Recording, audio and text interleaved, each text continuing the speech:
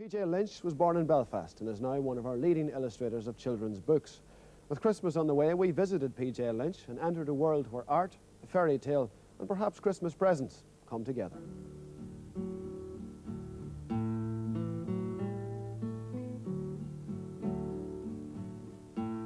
I always knew I wanted to be an artist, but I was thinking in terms of something like Leonardo da Vinci, and then I went to art college and I realized that that wasn't the scene anymore. You know, it had been out of date for about 300 years.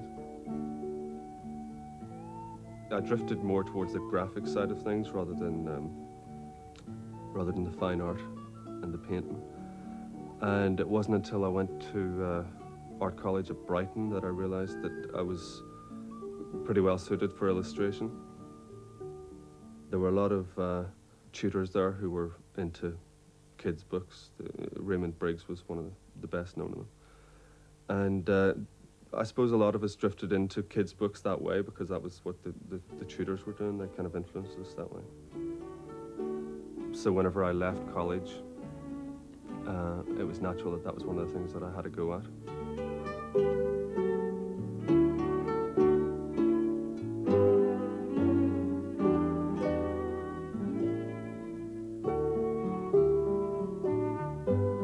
I have sat down and written some stories myself, and I've never sort of felt really confident with any of them to take them the full way to get them published.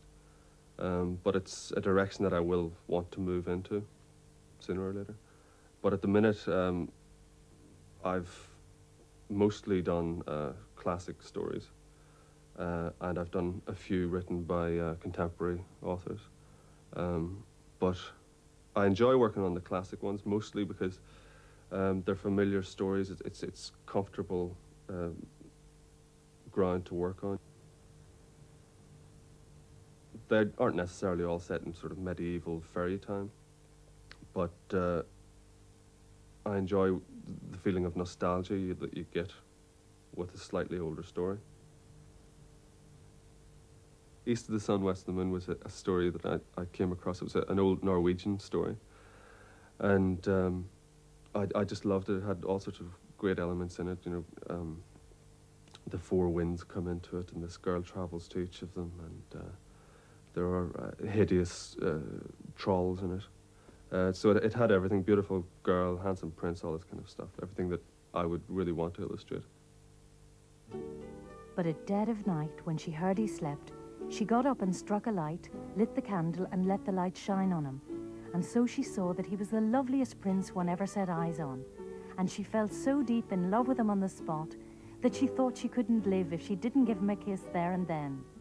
And so she did. But as she kissed him, she dropped 3 hot drops of tallow on his shirt, and he woke up.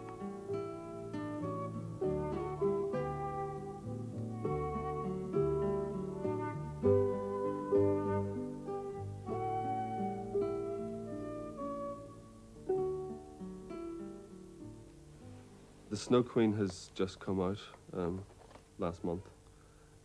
I started work on it maybe about a year ago when I was asked to do it, and I immediately knew the person that I wanted to pose as the Snow Queen. It was a friend of mine who lived across the road from me, and she had that really good Hollywood kind of glamour about her, you know? And I knew that was just the look that I wanted. I wanted a sort of Hollywood vamp with that sort of icy beauty about her. So I approached her and asked her if she would model for me, and that gave me the basis to work from, you know, the basic poses and the shape of hands, things like that. The walls of the palace were made of the driven snow, its doors and windows of the cutting winds. There were 100 halls, the largest of which was many miles long, all illuminated by the northern lights. They were all alike: vast, empty, icily cold and dazzlingly white. In the middle of the empty interminable snow lay a frozen lake. It was broken into exactly 1,000 pieces, and these pieces were so exactly alike that it might well be thought a work of more than human skill. The Snow Queen always sat in the center of this lake when at home. I'm working on a book called Catkin by Antonia Barber. It's the first time that I've tackled a little cute cat as the hero of the book. And that sounds very twee, but it's not actually that kind of story at all. It's a kind of a retelling of the Persephone myth about a kidnapping of a child, in this case, who is brought down to the underworld, and the underworld people down there want to hold on to this connection with the world of the humans. I use my girlfriend all the time for modelling, and I use myself all the time. Anybody who's handy, yeah, gets roped in. My mum's always very good about it. In Catkin, she posed as the wise woman. Also, my little nephew, I got him to pose as the baby in it. It's a baby girl in the book, but I don't think you'll mind too much.